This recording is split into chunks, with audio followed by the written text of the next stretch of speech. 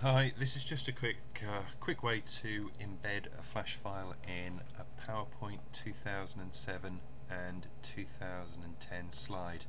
So in previous versions of PowerPoint you could do this quite easily, but in 2007 and 2010 it's a bit more challenging. It won't let you do it as a basic PowerPoint, ppt.x file. So I've just got two files here. One's a PowerPoint slide.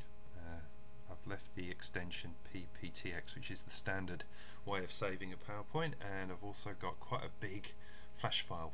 You can see the difference. So when I embed it in this, you'll see that the size of this PowerPoint should change, and I can delete it and it would still work.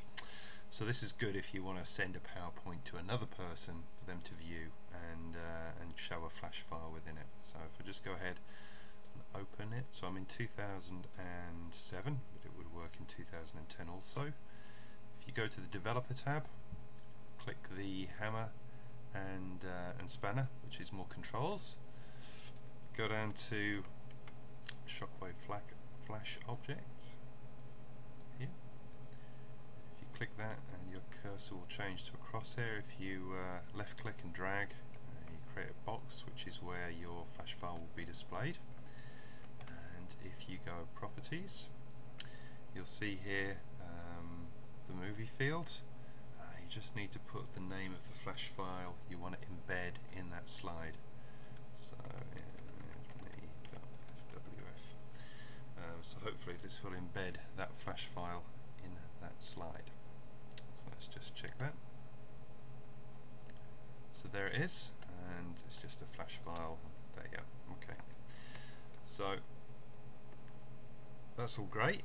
The problem is that's just linked, it's not embedded. So if you click on it again, click properties, and if you go back to where it says embed movie and create that as true, that will embed it, but not if you save it and leave it in its current format. So you need to save it in a different format. So if you go save as, and instead of it being a pptx file, if you go pptm, a macro enabled file, and hit save, we can now close that down,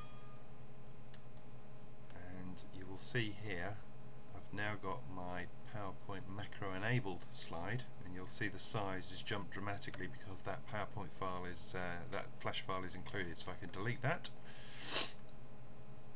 and I can delete that. So that flash file is no longer in the same folder. But if I open this PowerPoint slide, and if I just go to present, there you will see my flash file. So in PowerPoint 2007 and 2010 you can actually embed a flash file, but as long as it's saved as a macro enabled PowerPoint. Thanks.